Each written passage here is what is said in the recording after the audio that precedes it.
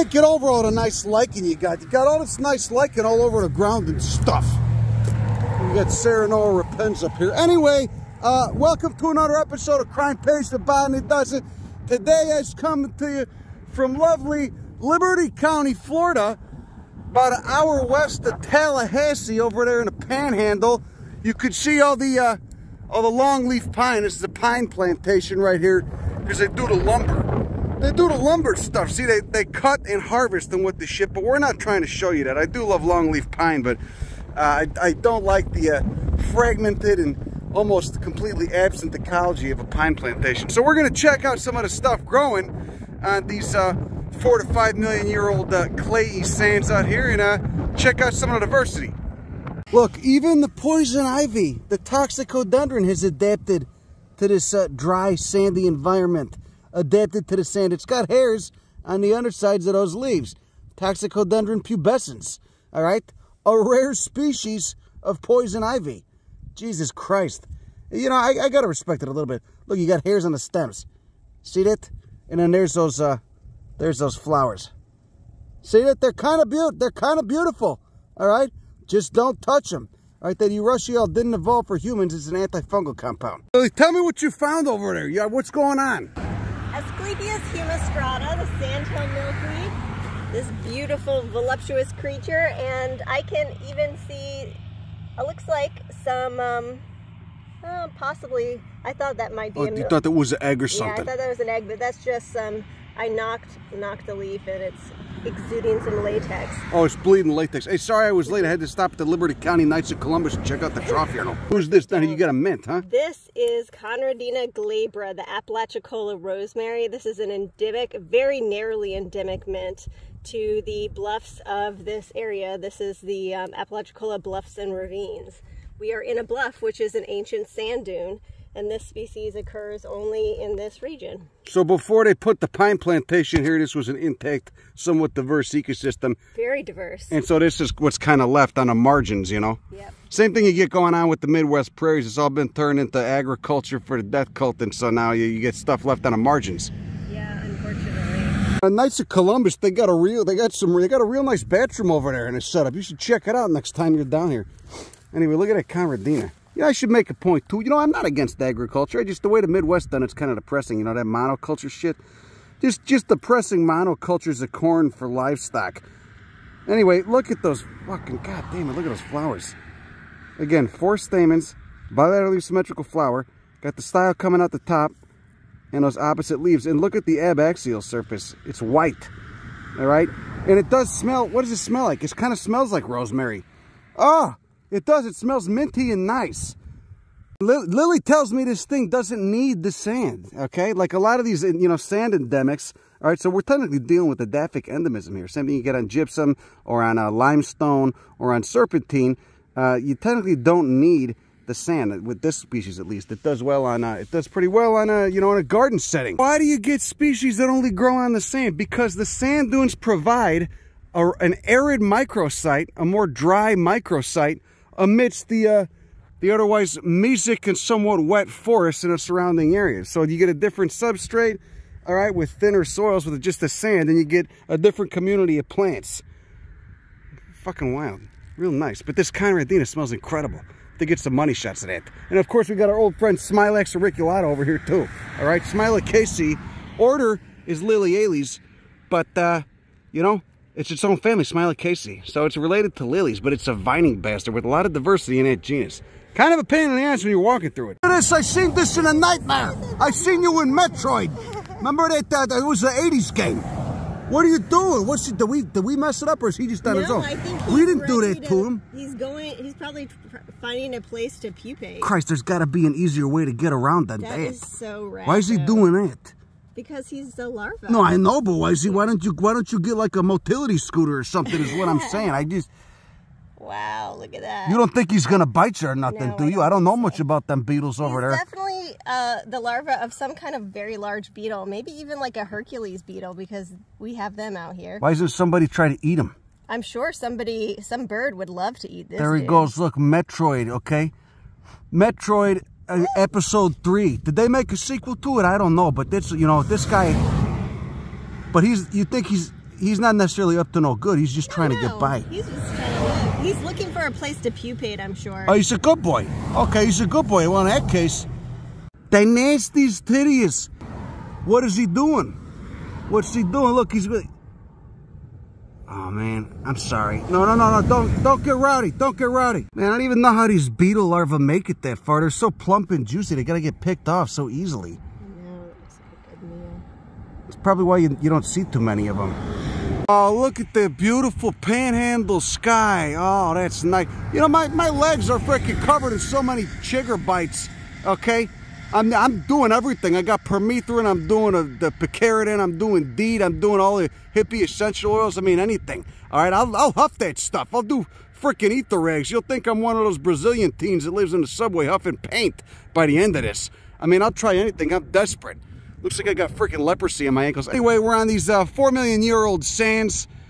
Sandy clays, ancient sand dunes. So before this Pinus palustris plantation was here, this was a rather diverse community of a bunch of different plants that were specifically adapted to this kind of fast-draining, relatively nutrient-poor sand. So anyway, you got the pine plantation, you got the road, and this little strip on the side is where the native plants are left to kind of do their thing. They don't get mowed over, they don't get sprayed, at least not yet. Same thing with the Midwest prairies. Those margins are the only place where the native plants can really, you know, eke out a living once most of the land's been taken for agriculture. So anyway, let's check out some of the plants we got growing right here, all right? Eriogonum tomentosum, all right? Look at this thing. And again, you can see that it's adapted to those that harsh exposure, that full sun, that more arid microsite amongst a generally wetter and more mesic region, okay? You can see, look, it's got the all the hairs and shit that, look at that, it's got a thick velvet on the underside of that leaf.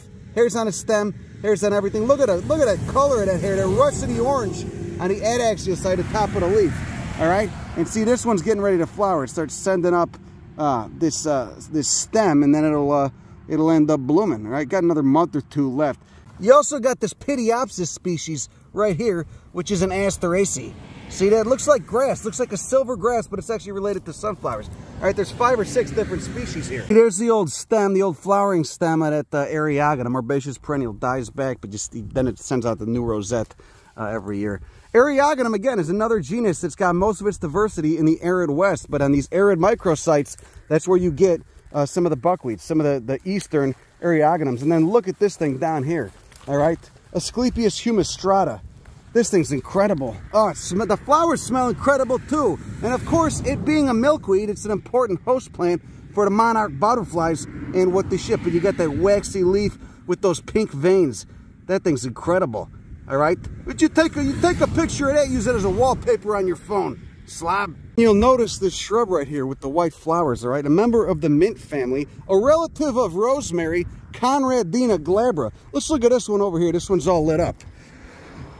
And this thing loves the sand, okay? But it will grow in a garden if you don't have full sand. So it's not, you know, it's not too picky. Look at those flowers though. 3 fused petals forming that lower lip, 2 fused petals forming that hood. Look inside the flower. You got 4 stamens. You can see the anthers dehiscent up there, and you got that kind of bifid style, which is the female part of the flower, coming out the top. See that? Just above those 4 stamens. Look, the corolla is hairy on us too. Conradina has quite a few species in it in northern Florida and central Florida as well. And look, that calyx right there, those fused sepals look like typical of calyces in this family. See those ridges on them? That green calyx right there? And the whole thing smells like rosemary too. It smells incredible. You got those opposite leaves, and you can see on the underside of them, you got a little bit of a white indumentum. See that? Narrow leaves. The whole thing is built for full exposure on a relatively dry site. Again, those arid microsites, okay, you're going to find a lot of cool plants that only grow on the sand, on the dunes, just like you find with serpentine, just like you find with gypsum, just like you find with limestone. And then spreading by rhizome, as you can clearly see, we got Geobalanus from the family Chrysobalanaceae, order Malpighiales, same order as Euphorbia. Look, it's actually going to flower here. Doesn't get taller than this. They call it gopher apple, the common name. Glabrous leaves, red stem. This would be nice in the yard too. Something's got to be pollinating those. I wonder what. Speaking of pollinators, look at this juicy bastard. Look at this guy. Hitting the Conradina. Nice carpenter bee. Get in there, guy. Get in there. Do your thing. Nectar robbing. Oh, he's nectar. Oh, is he cutting it open? Yep. He's... Oh, you're slimy shit. I'm just kidding. You're fine. You're fine, you know? He's just cutting those leaves open, huh? Without providing pollination. Oh, did he cut the leaves open? Yeah, he did. Yeah, he's taking a shortcut. Oh, he's a bad boy. There he goes. Now he's doing it. Is that so hard? Why don't you just do that the whole time? If you're gonna just cut corners. His big ass. He's got that little black dot on his dorsal, in the center of his dorsal part. I don't know the fucking name for that. I should know the name for that. Those little bee legs. Oh, that's so cute. Like a little fork. How many freaking stamens this geobalanus has? You got the petals alternating with those 5 sepals. The whole calyx resembling a little star. Almost never see this thing flowering. I just see it, well, I guess it flowers now, but I didn't see it flowering yesterday when we seen it. What the shit is this? Look at that. That's a freaking euphorbia. Look how narrow those leaves are. That thing is just trying not trying to minimize its surface area, trying not to get hit by any sun. That is wild. God damn it. You gotta walk the sandy shits. You walk the sandy shits, you could actually call it that. Put that next time you do a biological survey if you work in that field. You know, tell your boss I'm gonna go walk the sandy shits. He'll understand, he'll know what you mean. All right, and then call him cockboy after the end of it. You know, just see what he says, just for shits and giggles. Maybe loosen him up. A lot of these people that work at biological surveying, they can be kind of stiff. You say, you know, I'm gonna go walk the sandy shits, cockboy. You know, maybe he'll chuckle. Yeah, there you go. Yeah, Tragia urens. This is a Tragia. All right, but like many, or like almost all the euphorbs, it's got that 3-carpelled ovary, that 3-carpelled fruit. Oh, look at that style. That's beautiful. Look how it twirls around like that. Notice all those hairs on it too. A lot of the Tragias are stingers. I don't feel anything after touching this guy yet, but who knows? Maybe those hairs are slowly injecting me with some sort of irritating or urticating substance. Anyway, so you can see this little margin is where all this stuff grows, all right? Maybe one day there'll be actual preserves for this. I mean, I'm sure there are some here, but there's not many. Only crumbs were left. Most of it is that. And then, you know, that stuff gets harvested and sprayed, and it's too much disturbance for this stuff to really persist. But you get all these cool species popping up, and we only looked at a few of them. Imagine what was here prior to the pine plantation being here. Well, I think I've picked up a decent sampling of the chigger population from this area. Let's move on to the next one. Okay, so here we go. Pinus palustris longleaf pine, a native stand of it. And this is a well-managed property. They actually burn it relatively frequently on 1 to 3 year intervals to keep all the oaks down. You can see the oaks. If they didn't do that, the oaks would just take over and it would cease to be a savanna. It'd be a woodland. But look at this Baptisia lanceolata. All right, a member of the genus Baptisia, which is quite species rich on this eastern part of the United States up there. Get a couple of in the Midwest as well. But look at those flowers. Banner wings and keel and glabrous green leaves. Of course, that perennial root comes back from every year. Look at this nice tapestry of this aristida, this bunch grass, Aristida stricta, and that geobalanus on the sandy soils. Tell us what you were just saying about the grass and it needs the fire and stuff. The whole, I mean, the whole landscape's fire dependent, but the grass, the aristida especially is. Yeah, so in order to flower and, you know, seed, these aristida, the wiregrass, requires fire. And it also is super important because it also carries fire through the ecosystem. So it's a critical component of these longleaf pine savannas. And when fire is suppressed, the aristida starts to die out because it's not able to reproduce. And then without the aristida, it's much harder to carry the fire through the landscape. And so it becomes even harder to burn. How many people living nearby, you think, know that the fire's, you know, basically integral to the landscape? I think the organizations like the Nature Conservancy and the state parks have been doing a really good job at educating locals about prescribed burn because they see it happening all the time. You can't miss a prescribed burn if you live in the area. You definitely see it and you smell it, and everybody needs to be educated about it, and they're doing a pretty good job. Right, because we need that in the Midwest too. We need a prescribed burn. So the message here is Smokey the Bear's an asshole. Look at it, see that? Ah, again, those salviaceous calyces. Clinopodium dentatum is this one. You got that bee fly going in there. Look, he's just sticking his whole head in there. Holy hell. What a cool plant. Clinopodium, of course, the only one I know is the one from California. Look at that, the yerba buena. Oh my God, I can smell it from here. It's so fragrant. Yucca filamentosa. Also, of course, you get a yucca on these arid, sandy sites. See, that's a good thing about burning, though, too. Is the burning gets rid of all the trash and the filth. You know, all the shit. Like the ticks and the chiggers and stuff. Look at the quercus with all the telangius and the oides in it. And look at this monster longleaf cone. It's a rather large one.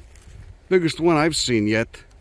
Look at this. So we're coming up on this bowl-shaped dip in the ground, all right? A steep head ravine, they call it down here. Lily's going to explain what it is, okay? So what's this? This is a geographic feature of the area, right? And it's caused because these are ancient sand dunes, so there's a dense amount of sand, about 20, 30 feet of sand, and then it hits a limestone bedrock. So when the water percolates through the sand, when it rains, it hits that bedrock and then starts to seep out mid-slope in these ravines towards the Apalachicola River, and that creates this steep edge that has a bowl shape, and so they're called steep head ravines. So it'd be like, instead of running a hose on a mound of sand, you stick the hose, you know, 2 feet down of sand and then stick it out at a 90-degree angle, and then it just starts. That's how it would do it. Yeah, the top so part of the ravine. It's compromising the structural integrity halfway down. That's why you get it so steep like that, like a bowl nice. So it's like a 80 feet drop right there. And so oh Jesus Christ, I didn't realize. So this creates a little micro habitat then too, huh? Yep. A nice cool, because it's cool water as well, so it's a nice cool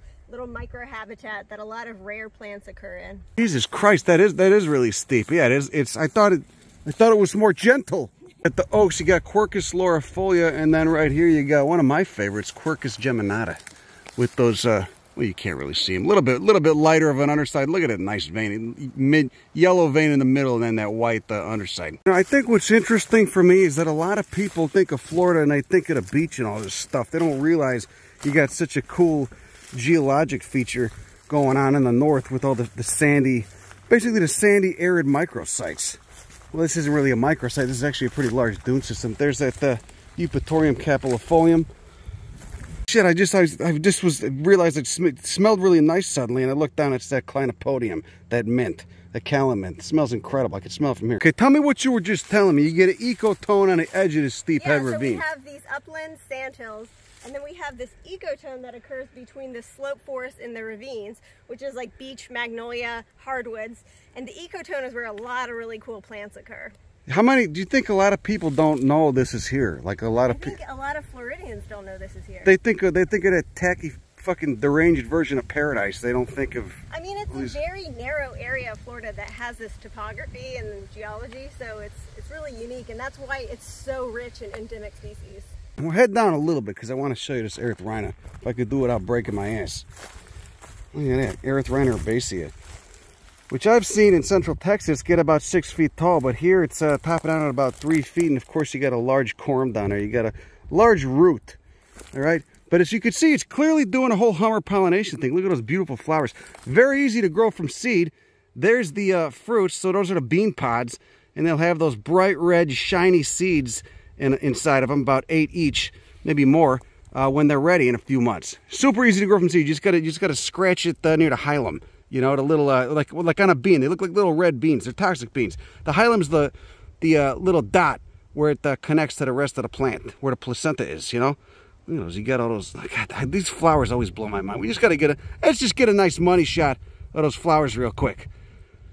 See that? Look at that. Little Hummer sticks his beak in there, going for some nectar, and then just gets dusted with pollen up top. And of course the style is in there too, along with those 10 stamens.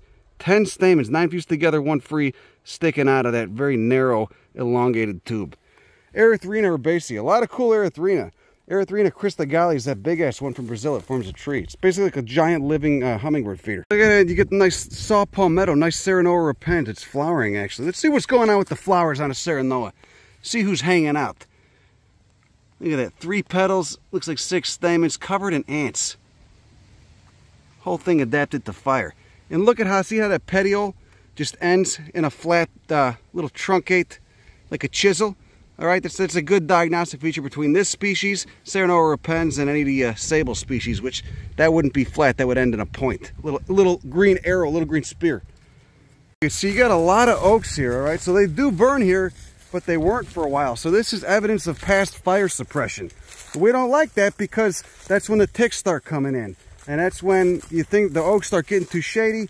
for all the other cool sun-loving stuff, like that clinopodium, that rare mint, to hang on. Oh, there was just a mosquito buried into my hand while I was filming. That's nice. Yeah, you get gopher tortoises here too. Gopherus polyphemus. All right, one of 4 species in the genus Gopherus, occurring along a generally east-west latitudinal line in the southern part of the United States. So basically, it was just it's an ancestral lineage that broke up and then speciated according to different climates and environments, according to what part of North America it was in. Then you get Mojave Desert tortoise, Sonoran Desert tortoise, Texas tortoise, and then this one. Maybe there's one other one too. It is the most, do you see that? Do you see it? That's the most bizarre, that's crazy. Look at a scaleparus. Look at him just hanging out. Just blended in perfectly with the bark of this oak. You can't even see him. You see him over there? That happened to me with a species of frog in West Texas once. Blew my mind. You're so confident that nobody can see you, and you know what? You're almost correct. This Eriogonum, it's very weird to see one out east, because a genus that has so much diversity out west, you don't expect to see in these, you know, on the eastern half of the 100th meridian. You know, because it's just it's a wetter area. This is the whole genus is more adapted to drier sites. But of course, on a dry microsite like this, you're going to get one of the buckwheats, one of the Eriogonums. It's wild, and this is the landscape where it on these sandy ass soils. Speaking of plants that are adapted to dry soils, there you go, a prickly pear, a cactus, Opuntia messicantha. And look at this, here we go, another member of a generally full sun loving and more drought adapted genus Dahlia pinnata. Look at that green foliage, right? Like a darker minty green. It feels kind of waxy too. Ooh, and it smells pretty good. In the Fabaceae, all right, and it's got that stinky foliage too, like all of tribe Amorphae does. Oh look, it's a mylar balloon. Who the fuck buys mylar balloons still? Jesus Christ, fucking corny. Mylar balloon massacre. Look at this. What a knob. Who gets one of these? They're just fucking tacky too. It's for a gender reveal. Maybe it was for a gender reveal. Look at this. This is nice, man. This is my kind of.